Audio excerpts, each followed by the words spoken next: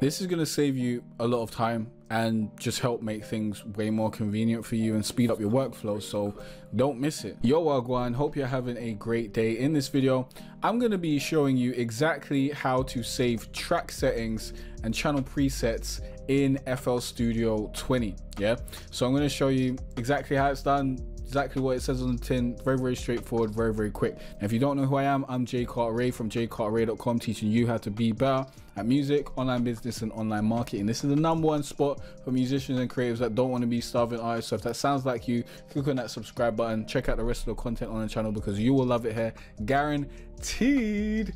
Now, my question of the day is, do you use a template to make your beats in FL Studio, or do you start everything from scratch like every time you make a beat? Let me know in the comment section down below. So let's get into it. So this is my mixer, and this is also my guitar trap beat mixing template. Link down below if you want to grab that.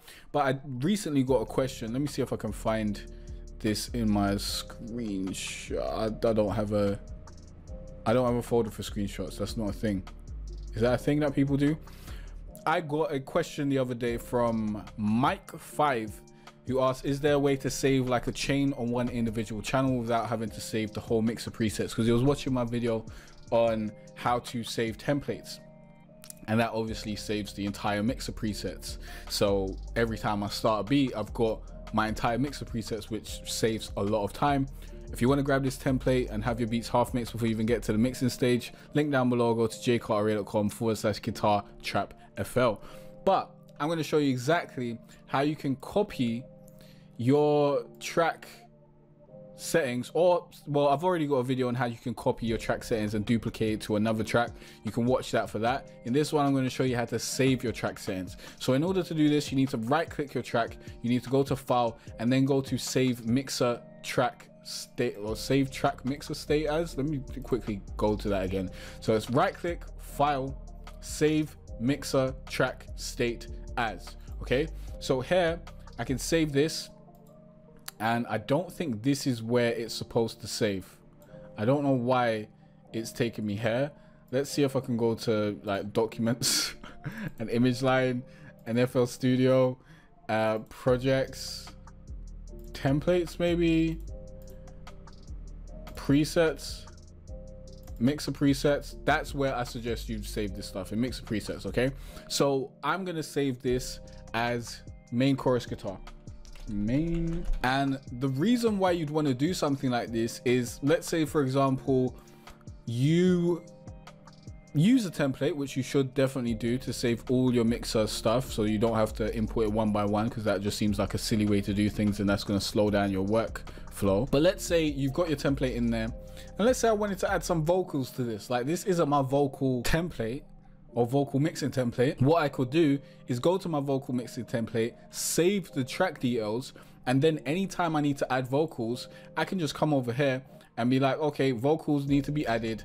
Let's actually change this by going to file and then going to, wow, it's not where it's supposed to be. Everything's supposed, oh, there it is, main chorus guitar.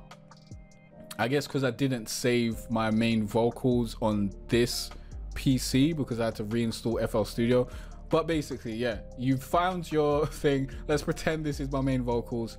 You just go to file, and then you find whatever you created, go to main chorus guitar. Now this has changed into main chorus guitar. It's got the exact same things, the exact same EQ as my main chorus guitar. As you can see, it looks exactly the same. It takes on the same color and whatnot.